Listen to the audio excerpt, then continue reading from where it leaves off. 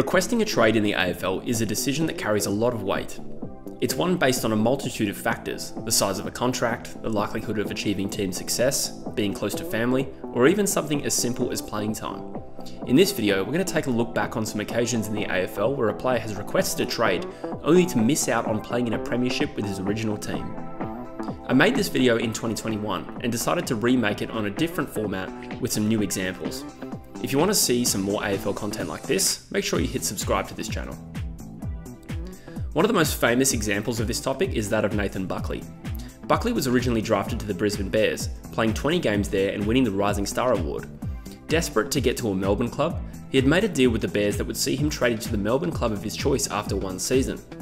Believing they had the best chance of winning premierships, he chose the Collingwood Football Club as his destination, and thus, there is a cruel irony to the rest of this story.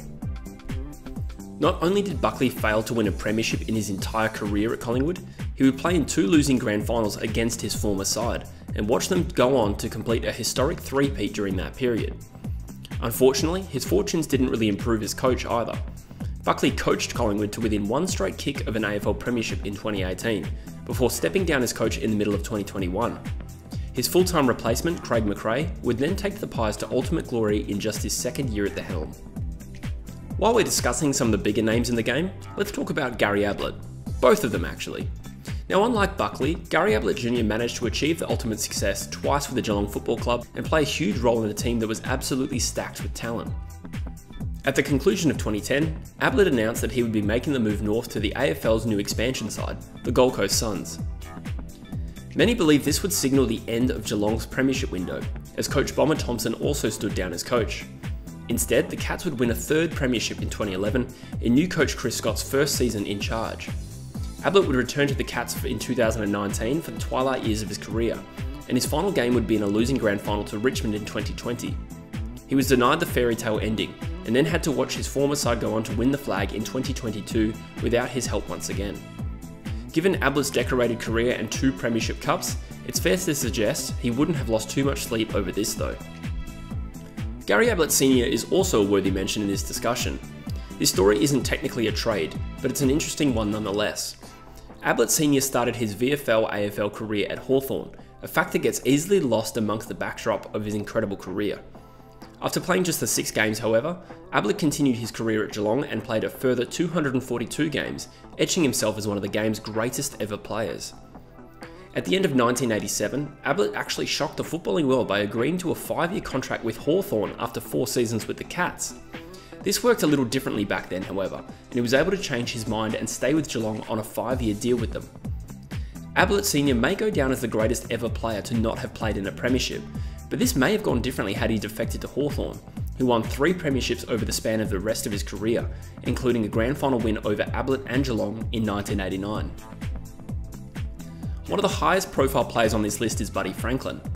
After spending 8 years at the Hawks establishing himself as a modern day great, winning 4 All-Australians and playing in 2 premierships, Franklin famously switched clubs at the end of the 2013 season. After much speculation that Buddy was destined to join GWS that off-season, the Giants stunned the footballing world by announcing a week before the trade period that they had withdrawn their offer for Franklin. The reason? They were of the belief he was about to sign a monster deal with the Sydney Swans. And so he did, and his first season with the Swans was almost perfect. Buddy won the Coleman Medal, Sydney finished on top of the ladder and went into the grand final favourites against Franklin's old side, the Hawthorn Footy Club. The Buddyless Hawks were far too good on the day, however, smashing the Swans by 63 points to win their second premiership on the trot. Unfortunately, Franklin would fail to play in another premiership in his career at Sydney, playing in 2 other losing grand finals in 2016 and 2022. He would have to watch from afar as Hawthorn would win a second premiership without him in 2015. Hey guys, just a quick note to let you know that this video is brought to you in a paid partnership with BetterHelp. You know, since I got back to the UK, I've been thinking a lot about mental health. Personally had a lot on my mind, and it's got me thinking a lot about how this specific lifestyle that I choose, where I'm very dedicated to making content, etc. right now, the unfortunate byproduct of that is that it's made me feel very socially isolated. And that can be difficult when you have a lot on your mind. And, you know, some people might be able to relate to that. And for others, they might not feel socially isolated as such. They might be surrounded by loved ones. They might be surrounded by friends. But, you know, sometimes people just don't want to feel like a burden if they want to talk to people about the way they're feeling. I think there is a lot to be said for being able to verbalize the way way that you're feeling. Sometimes it's not even just about problem solving the issues that you have in your life. Sometimes it's just about getting that negative energy that you have inside of you out of you. This is where therapy in general, but BetterHelp specifically, can come in and add a lot of value to your life. It's basically a platform that matches you with a credentialed therapist who is trained to listen and give helpful, unbiased advice. If you want to check out more info, check out the link in the description of this video and the pinned comment, or go to betterhelp.com/truefooty. You'll fill out a questionnaire to assess your specific needs. Then they'll match you with a therapist with years of experience at helping people just like you. And usually you will get matched with a therapist within 48 hours. And then scheduling your sessions is really easy. You can do it by a phone call, you can do it by video chat, whatever is the most convenient for you. It is literally the most convenient way to seek therapy. Let BetterHelp connect you with a therapist who can help you today. And if you use my link, like I said, betterhelp.com/truefooty, you will enjoy a special discount on your first month as well. Thanks guys, let's get back to the video. Now let's talk about Brett Deledio. Deledio was the #1 pick in the draft in 2004 to the Richmond Football Club and went on to play 243 games for them as one of the better players in a bad era for the Tigers. When Damien Hardwick took over as coach, we saw the Tigers begin to improve, having found a core nucleus of elite players that took them to finals in 2013, 14 and 15. 2016 was a bad season, however, and Deledio began to explore the possibility of joining another club, admitting to Hardwick at the time that he wanted to win a flag and, to paraphrase, play at a club in which he was confident of their direction. Hardwick, who was under immense pressure at the time and unsure of his own job security, gave Deledio his support and more or less encouraged him to explore his options. Deledio met with Geelong and the Western Bulldogs before ultimately signing with the GWS Giants. Now what would immediately ensue is quite cruel. By the very next season, Richmond had begun to emerge as one of the greatest teams of the modern era, winning 3 of the next 4 premierships seemingly out of nowhere. Deledio would just play 32 games for the Giants and played in a losing prelim final in 2017 to all of his former teammates. Given Deledio had been there throughout the dark days of Richmond, this strikes me as perhaps the most unfortunate on this list. Ryan Griffin was another player who left his own club, the Western Bulldogs, to join GWS. Griffin's story is not dissimilar to Deledio's, and he was taken just 2 selections after him in the very same draft. However, their motivations to leave their original clubs were distinctly different. After 202 games with the Dogs, Griffin made the decision to leave after a period of unhappiness and the desire for a clean break from his environment. The Giants were the eventual suitor for him, and he joined them in a deal which involved Tom Boyd heading the other way to join the Bulldogs. Now, as it would happen, in Griffin's second season at GWS, the Dogs would pull off one of the most incredible premiership victories the game has ever seen. Now, there are 2 caveats to this story. Firstly, Tom Boyd played an integral role in the Dogs getting over the Swans in that grand final with a stunning 3-goal performance and the sealing goal, so it's unclear how that would have played out if the deal had never happened.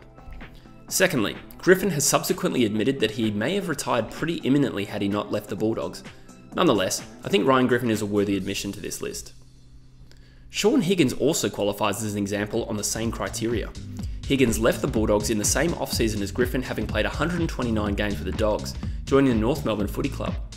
Higgins would play 108 further games with the Roos, and like Griffin, would have to watch on as his former teammates would lift the 2016 Premiership Cup. Higgins would finish his career at Geelong, and while he was on the list when the Cats won the 2022 Premiership, he retired without ever becoming a Premiership player. Now let's move to a more contemporary example of this scenario, Geelong's Ollie Henry. Henry was drafted at pick 17 by Collingwood in the 2020 draft, playing 25 games there and kicking 28 goals.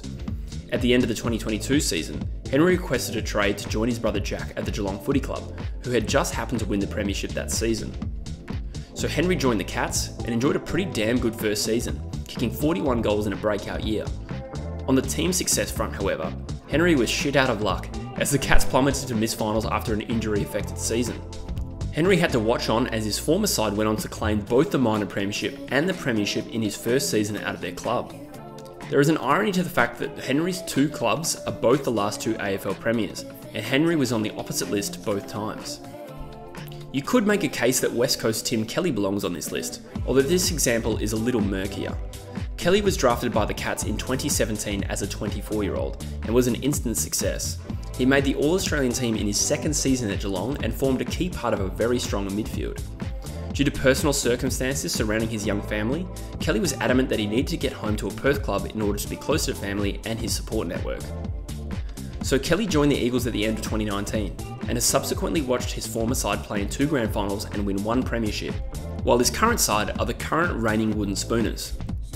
From what we know about this situation, Kelly really needed to get back to Perth, and so his regrets may not be as strong as some other examples on this list. The other reason this example is murky is because the Cats used part of what they got for Tim Kelly in order to obtain Jeremy Cameron from GWS, who formed a key part of the eventual flag-winning side. Regardless, I still feel that Tim Kelly qualifies for this list. Now let's shuffle back a decade or two to 2003 to discuss Nick Stevens and his exit from Port Adelaide. Stevens played 127 games with the Power across 6 seasons before requesting a trade to his native Melbourne to play for Collingwood. But a deal could not be brokered between the two clubs, and Stevens decided to quit the club and enter the pre-season draft where he could be drafted by anybody. As it turned out, that club was Carlton, and Stevens would play 104 further games there. Unfortunately for Stevens, the Power would go on to win the premiership in his very first year at the Blues, while Stevens would form part of 2 Carlton Wooden Spoon sides over the next handful of seasons, and retire without a premiership. Jared Malloy is another player of the past who makes this list with a particularly unfortunate story. Malloy played in 110 games combined for both Fitzroy and the Brisbane Lions before being traded to Collingwood ahead of the 2001 season. The timing of this wasn't great, as Brisbane would win all of the next 3 premierships, 2 of which were against the Pies, while Malloy played in one of the losing grand finals. This three-peat would span the entire period of Malloy's career at Collingwood, as he would retire at the end of 2003 at the age of 28 due to troublesome ankles. Before we wrap up this video, I thought I would point out 2 contemporary examples of players who may technically qualify for this list, but you could also argue that they don't. Brodie Grundy and Adam Treloar are 2 players who technically left Collingwood not long before their premiership in 2023, and subsequently missed out. However, both players were more or less pushed out as the Pies looked to go in another direction. Treloar got pretty close to a flag in 2021 with the Bulldogs, while who knows what Grundy can achieve this year with the Sydney Swans. But there you have it, a list of players whose trade requests ultimately cost them a premiership. I'm sure there are more that I didn't include in this list, so if you can think of some, please comment down below your suggestions, and perhaps I'll include them in a future video.